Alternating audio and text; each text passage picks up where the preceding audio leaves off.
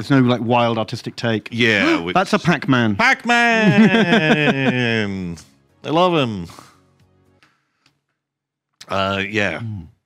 Because that was like one of my favorite things about Love, Death and Robots. Completely different style each time. Like really strong, different visual styles, and that's kind of what made it like super interesting to watch. I'm still hyped for it though. I think it'd be cool. I kind of I wish they did some different games though. Some games I knew. Some games I knew. When are they doing the RimWorld animation? Do a RimWorld one. That would be fucking cool. You know, do a Dark Soul. Oh, do a fucking Dark Soul. Do a Dark Soul. That would be sweet. Do a Bloodborne. Bloodborne would be ace. What about like an FTL? I would love that. I want to see the Rockman fuck the Crystal Man.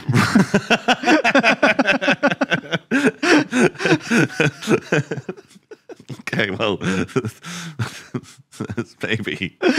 Like some of those Love, Death and Robots ones, they were kind of sexy. Yeah, they were. They did have some eroticism in there, so you could have Rockman fucking Crystal Man. Just fucking grinding on each other. God, can you see a bit through the Crystal Man? Can you Yes. see your rock? I'm not going to complete. God, it's too early to do talking about watching your rock cock slide in and out. Not slide, grind in and out. Crunch. Jesus Christ. Okay, right. Fuck. This went off the rails so quickly. You started it by talking about the sexiest game on earth. FTL.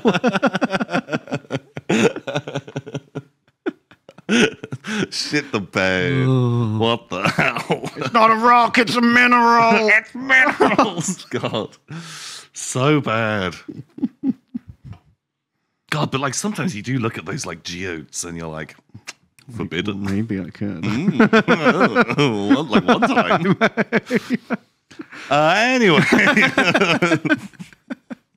Back to